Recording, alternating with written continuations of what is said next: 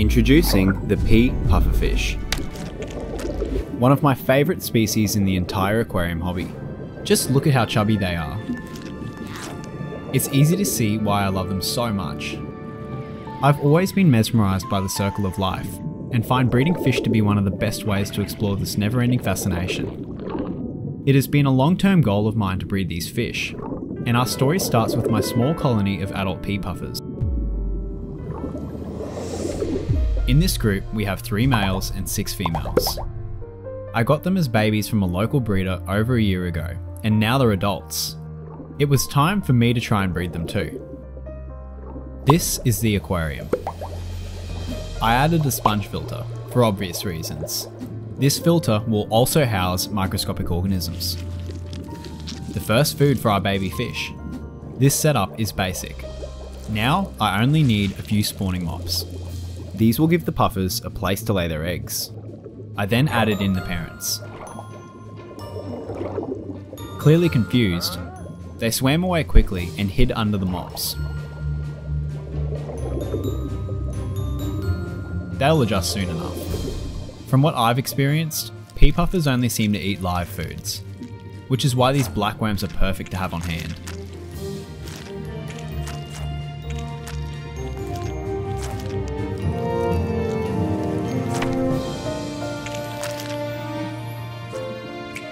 A few days later, and full of nutrients from the blackworms, I noticed that they were all flirting with each other. The males were relentless. I checked to see if they started laying eggs, but I couldn't find any. I'll have to wait a little longer. It's been over a week now, and I've been feeding the fish every day. I'll be honest, I haven't been checking for eggs too often, but I did now. Wow, finally, and I didn't even have to do much. I only managed to spot a few eggs, but I was over the moon happy. Based on the number of eggs, the pea puffers have been spawning all week. I took some out to have a closer look, and you could actually see the little cells inside the egg, which will soon turn into a tiny pufferfish. In the wild, pea puffers scatter eggs on the base of their river ecosystem, and they don't possess any parental instincts. It's likely these fish won't even know that these babies are their own. They must move on to allow the next generation to flourish. Only 2 days later, our first babies began to hatch and emerge from the mops. You can see some are still not fully hatched, with only a little tail poking out of the egg. Others have already began to have their first swim. I won't feed the babies yet, as they have their little yolk sac.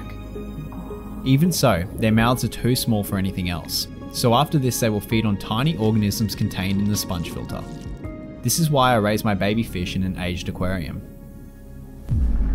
However, not all organisms are welcome in our pea puffer nursery. Introducing Rhabdicola.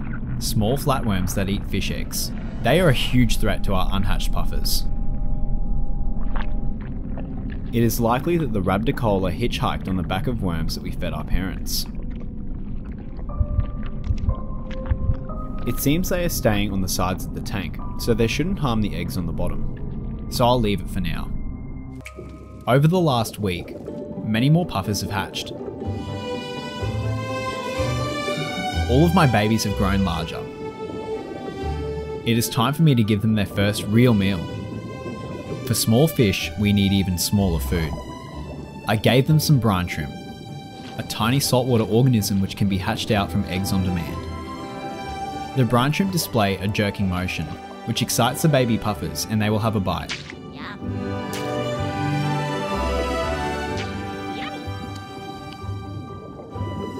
Quickly, all their bellies are full. Brine shrimp will be a main staple in their diet over the next month. It's another week later and the peas are growing so fast.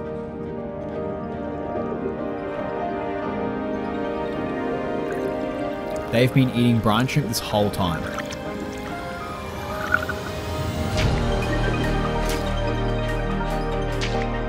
The peas have become so good at hunting the shrimp, I think they're beginning to resemble their parents. So it won't be long before they take on the challenge of eating their first blackworms. It seems all the Rhabdocola have disappeared. Probably a credit to our new puffers. The predators have become prey. Our pea puffers are now a month old and have officially graduated from pufferfish preschool. They are almost ready to enter the real world and move to the tanks in my aquarium store, where they will travel to their forever homes. But before this, they face one final test.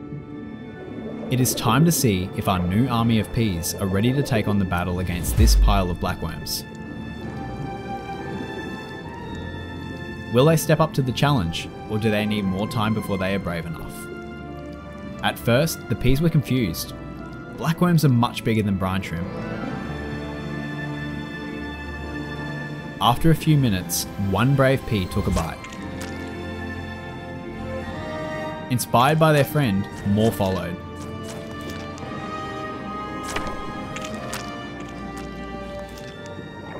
Very soon, everyone was trying the taste of blackworms.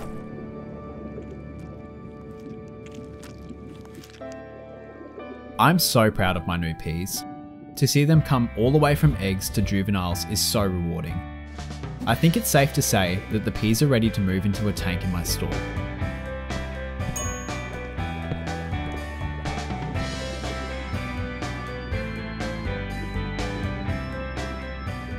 Many customers love the puffers as much as I do.